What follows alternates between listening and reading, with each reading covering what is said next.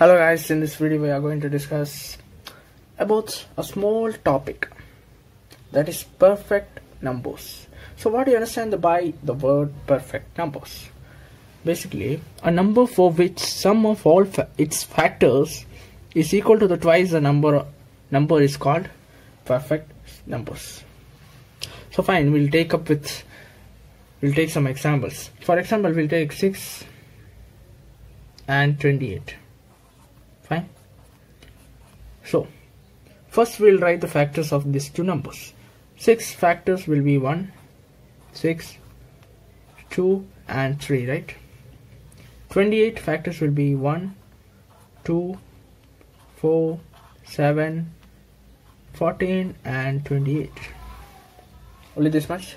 So a number for which the sum of all its factors, that means sum of all its factors, suppose 6 is a number, sum of all its factors, so you have to add these 4 numbers, factors. So we'll add 1 plus 6 plus 2 plus 3. Fine. What will you get? 1 plus 6 is 7, 7 plus 2, 9, 9 plus 3, it's 12. Fine.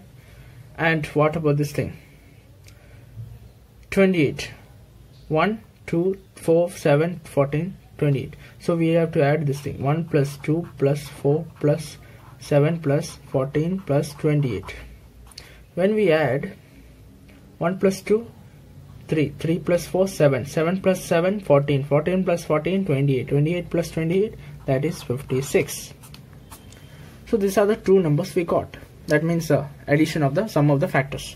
So sum of all these factors is equal to twice the number. That means which number? This number. Fine. For which we are finding the factors. Suppose we'll take this thing. Twice. Twice means what? 2. 2 into the number. That means 6. Right? 2 into that number. So when you say 2 into that number, you can see here 12 is nothing but 2 into 6. Right? So 6 is nothing but the question itself. So observe here. 56. Twice of that number. Which number? This question number.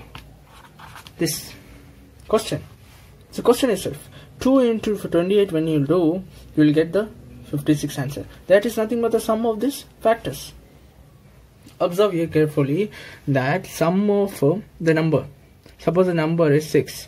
When you add its factors, you will get a number that will be equal to twice of this original number, for which we are finding the factors. So we can say that 6 and 28 are perfect numbers. I hope you understood.